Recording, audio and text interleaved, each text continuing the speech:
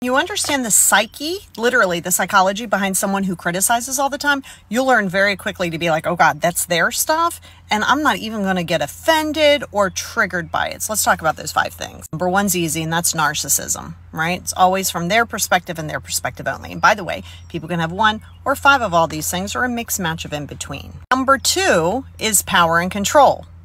When people criticize, they're trying to control and try to dominate you to make that change, right? So we know that that's for their comfort. So we have narcissism, we have power and control. Anxiety.